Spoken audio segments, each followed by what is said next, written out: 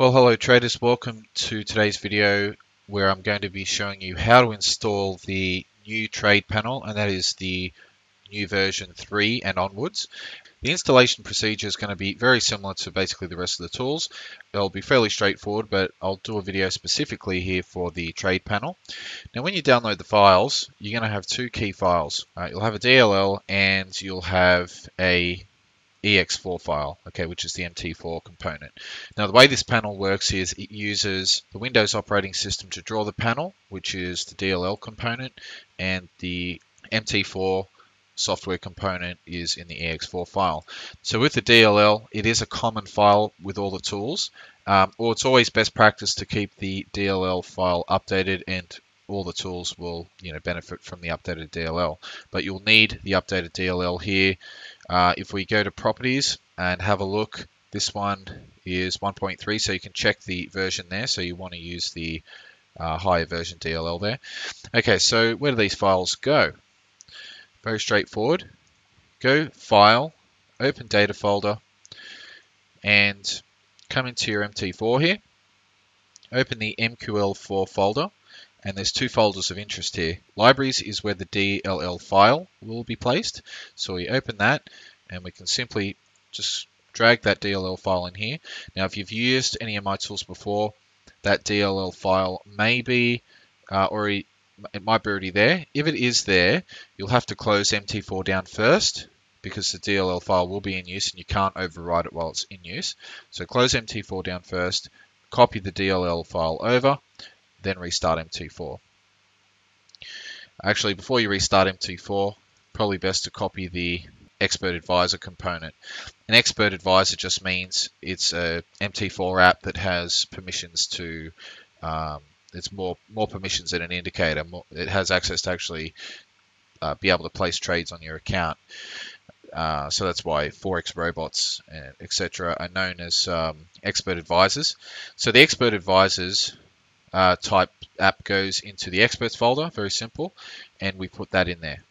Okay, now we close that down. That's basically the files where they need to go. If you're overriding a DLL, you should have restarted. Now what we can do here is we can just right click refresh, and you'll see it pop up if you didn't need to restart. But if you restart, this will automatically pop up. So if you don't see the file here, then you're doing something wrong. You should at least see the file here. Even if you don't put the DLL in, the MT4's platform should recognize the Expert Advisor part if you put it in the correct folder. Now, if you're using one of those Windows emulators on macOS, or Linux, Wine, I've had dealings with War Room members that I've had difficulty getting that to work. That ended up being resolved because the Windows or the Wine emulator was looking for the files in a different place or something like that. So you'll have to do some investigating there. Okay, so now the files are installed. Before we open it, we need to do a few things. We need to enable the MT4 platform. We basically give the Expert Advisor here, all right, we need to give it permission to be able to open trades. And the easiest way to do this is go Tools, Options. We click on Expert Advisors. Okay, allow automated trading is one element you need to have checked there. So make sure that's checked. And you also need to have this guy here checked, allow DLL imports. All right, and that basically allows the Expert Advisor to use the code inside the DLL. If you're ever using a DLL file from somewhere else, make sure that you trust the DLL and make sure that you trust the person giving it to you, because potentially it can contain malware or something like that. So that's basically done there. So we can open the trade panel, and you'll see some information pops up about the trade panel. If you're updating the trade panel in the future to newer versions, you'll just probably want to pay attention to the version here. Make sure that when you reload the trade panel that you have the right version installed. Like if you're updating, you just want to check if you've updated to the right version. We're going to need to go to the Common tab and check that out. Make sure Allow Live Trading is checked, and again that Allow DLL Imports is checked. If you enabled them in the Tools menu, that's a global option. If you've done that, then these should automatically be checked. if you don't enable them globally, you'll have to manually check these every time you load the EA. So just remember that. Now the inputs, here is where you put in your war room information here, or your credentials.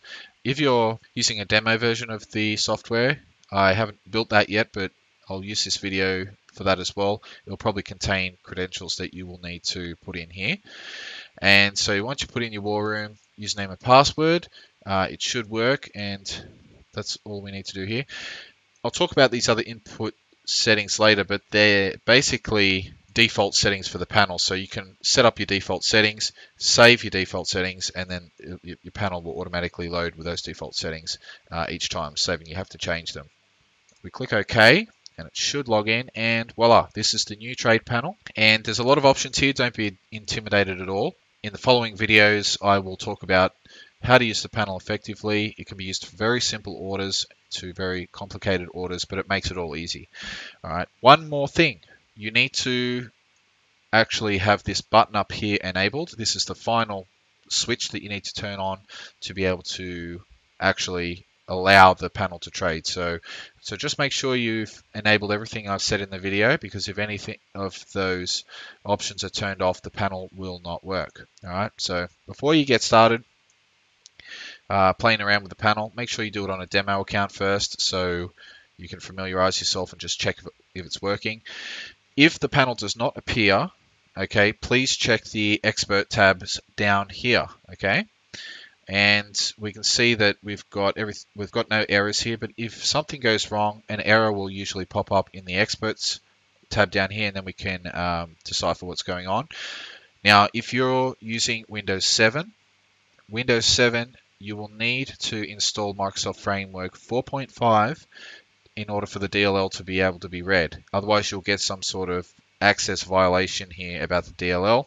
It's basically the computer telling you it can't read the DLL, it doesn't understand it. You've got to get that framework, install it. It's free from Microsoft website, and you'll be good to go there. So it definitely works with Windows 7 up. And again, with those guys that are using macOS and Linux, your emulators that you're using, which is I think VirtualBox and Wine, I'm not familiar with them, but you'll definitely need to make sure you have the Microsoft Framework 4.5 installed into those as well. So have fun with the panel, and I'll see you in the next tutorial video.